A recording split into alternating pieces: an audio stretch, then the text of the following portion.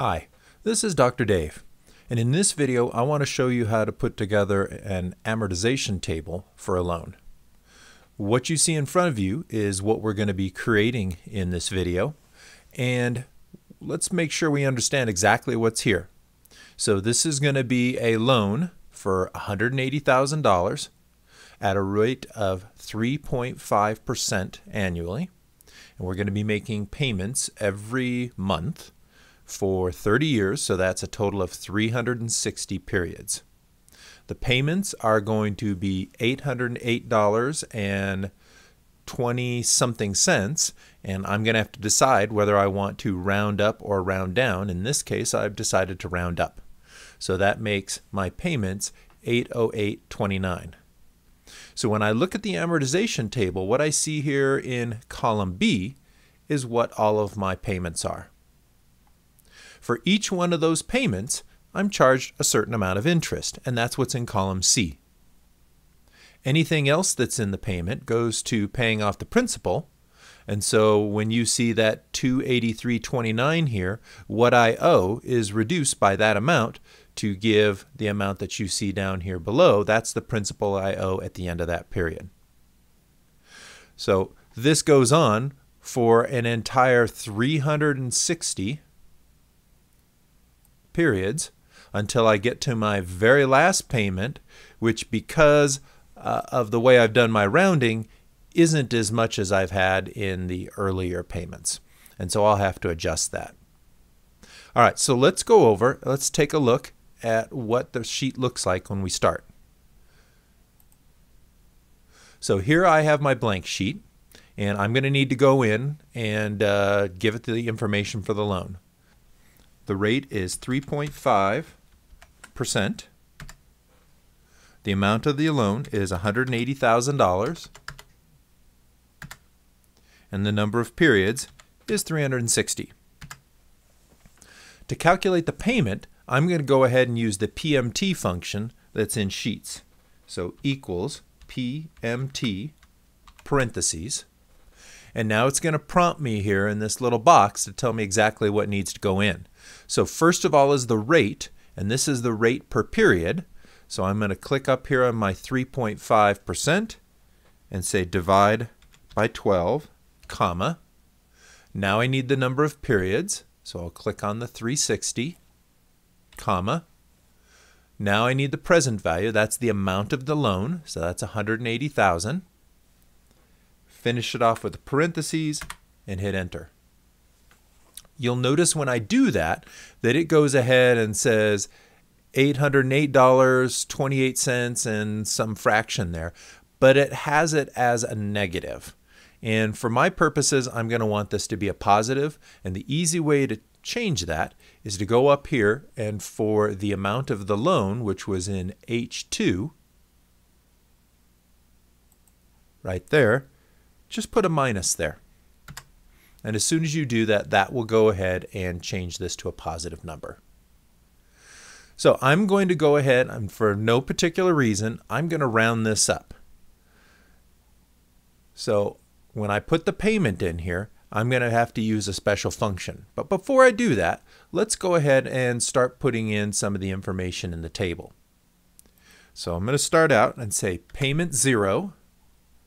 And the principal at the end of that period is going to be my $180,000.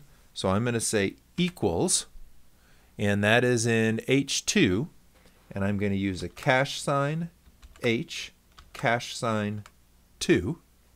And what that does is that's always going to use that value in that particular cell. When I fill things, that's not going to be stretched out. It's always going to refer back to that cell.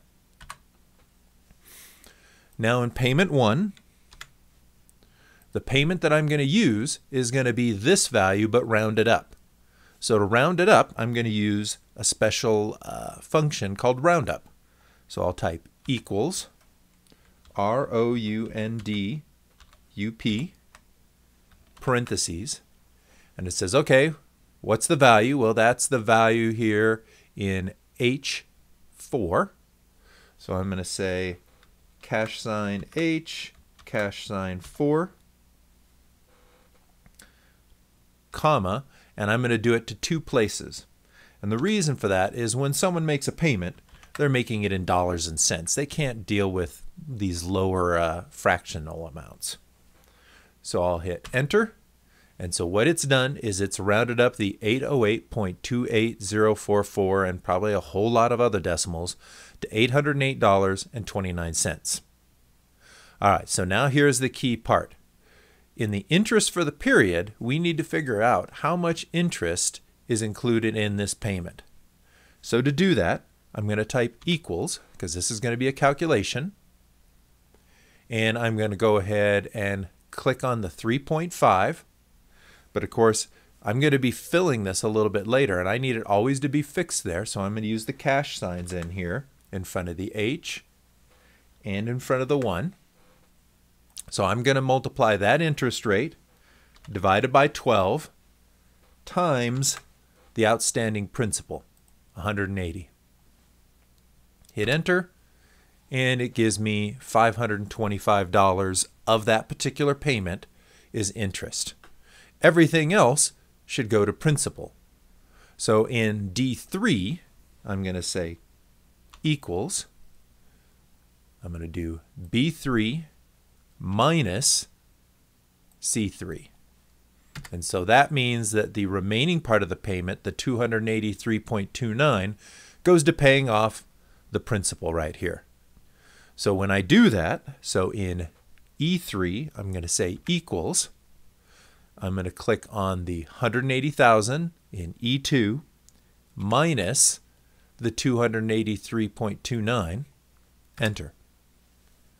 And so what happens now is I'm going to go ahead and say at the end of this period, I owe $179,716.71.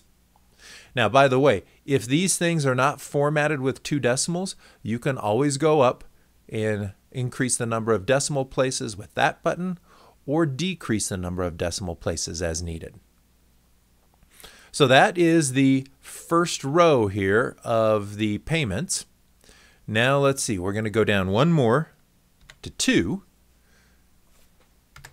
And we're going to use that same $808.29. And the easy way to get that in there is to click on it, drag it down to fill it. We're going to calculate interest the same way we did before, but now we're going to be calculating interest not on the $180,000, but on the reduced principal.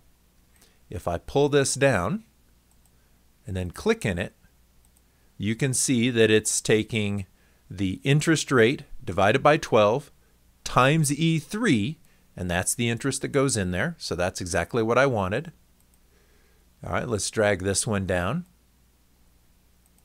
It says it's the difference between the payment and the interest in that, and we'll do the same thing here. Click inside there, and yep, it's the difference between the outstanding principal at the beginning of the period, take off the portion to principal, that's what gives me the principal at the end of the period. Now I've got 360 payments that I'm doing this for. I don't want to put this in for every single one of them.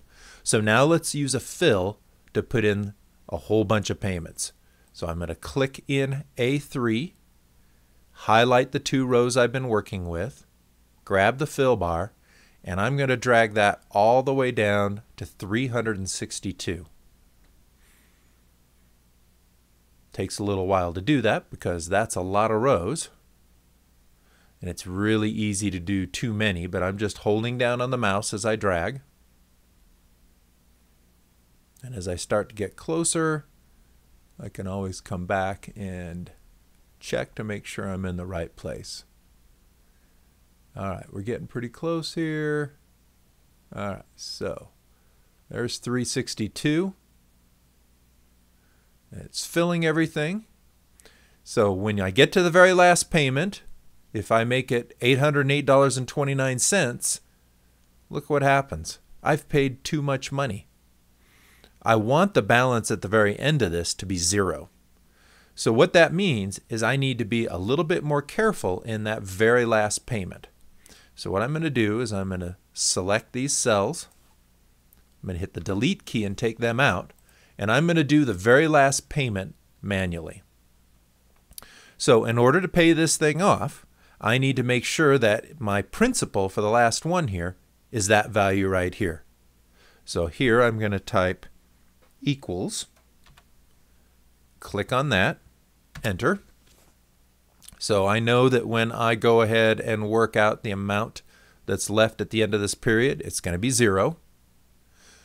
When I come over here, I'm going to go ahead and figure out exactly how much interest on that $799.88.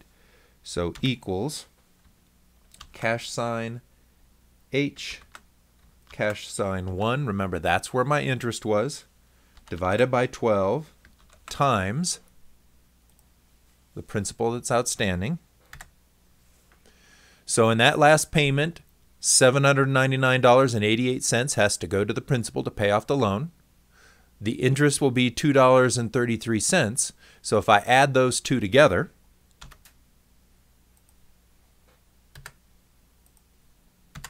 that means the last payment's going to be $802.21. And if I do that, so equals